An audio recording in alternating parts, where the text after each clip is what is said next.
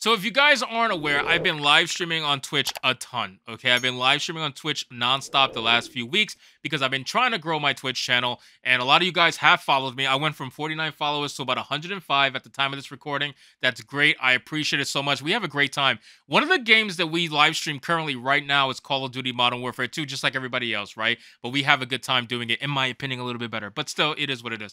But the reason why I'm bringing it up is because this article today is going to deal with Activision Blizzard and their fucking nonsense when it comes to this whole combating toxicity bullshit that they've been doing in their games, and that they especially put in their recent Call of Duty game. They make you sign this whole like checklist. They make you check off 3 different boxes that you promise not to be a meanie, essentially. That's what they want you to say. You promise not to be a meanie, but we all fucking know at the end of the day, Call of Duty lobbies will never be a safe space for all these woke idiots. Now, with that being said, let's start off with the article here, but of course, before we do, guys, we're almost at 10,000 subscribers, okay? I dropped the Twitch thing for now, mentioning it in every video, because I want you guys who aren't subscribed, who watch my videos. I got like 50-60% of people who watch me every day, but they aren't subscribed. I know it's annoying. Please just make an account and consider subscribing as we try to get to our goal of 10,000 subscribers. It's a goal of mine for a while now, and it's something that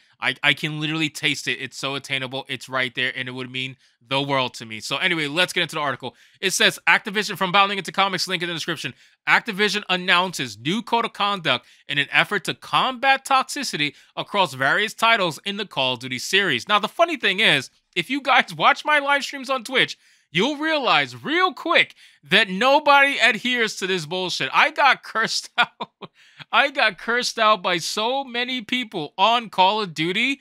It is insane because I've been trying to level my shotguns and everybody and their mother hates shotguns for some reason. So I think it's pretty funny. But they curse you out all the fucking time. It is obscene. I got called all kinds of names. So very clearly, this shit does not combat toxicity. It's nonsense. It says Activision announced a new code of conduct to combat toxicity across Call of Duty titles, starting with Modern Warfare 2's open beta. As per the developer's commitment to our community blog post published by unspecified Call of Duty staff, Activision has committed to delivering a positive gameplay experience as the code of conduct is updated.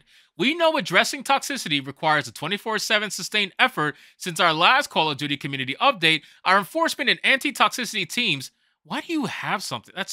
Have continued to progress, including scrubbing our global player database to remove toxic users, Activision explained.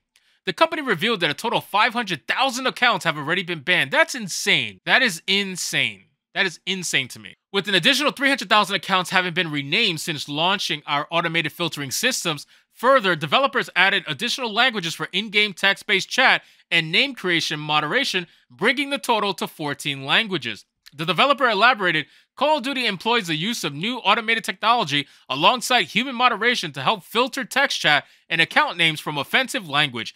In part, due to these efforts, we have seen a more than 55% drop in the number of offensive username and clan tags reported from our players year over year in the month of August alone in Call of Duty Warzone. Oh no. Oh no, not the offensive names, not the offensive clan tags. Oh no, what is we gonna do? It's amazing to me how people are this soft. How are people this soft? You're playing Call of Duty. If anybody knows a Call of Duty game, you know that the chat is wild. You know it's wild. You gonna go in there and complain about your feelings in a Call of Duty game? Are you fucking kidding me? Seriously? It says, we recognize battling toxicity will be an ongoing effort. We will continue to monitor our titles, address players' submitted reports, and expand our technology to combat toxic behavior. As part of this endeavor, Activision then laid out the new Call of Duty values and code of conduct. Today, we are launching a new unified code of conduct for the Call of Duty franchise. This effort is supported by 3 core values to promote a positive gaming experience for all the company dictated. And that's that whole thing I told you where you got to click the 3 boxes before you can actually hit play. And it seems like you got to do it all the time. It's fucking stupid. The first of these stipulations encourages players to treat everyone with respect. Activision elaborated, we do not tolerate bullying or harassment, including derogatory comments based on race, blah, blah, blah, blah, blah, typical shit. Communication with others, whether using text or voice chat, must be free of offensive or harmful language. Hate speech and discriminatory language is offensive and unacceptable, as is harassment and threatening another player, the developer decried. So, what is hate speech though? Because hate speech could be whatever someone feels like hate speech is. That's why that whole hate speech thing is just a crock. It's absolutely a get out of jail free card to ban anybody who you don't agree with. That's basically all it is. The second major core value requires players to compete with integrity. In a Call of Duty game, seriously? Competitive integrity is core to the Call of Duty experience. Progression is earned through good, clean gameplay. Cheating and griefing or other threats to fair play will not be tolerated. Well, it was never tolerated before, and yet somehow people always do it, and you don't stop them. So I'm not believing you're going to stop them now.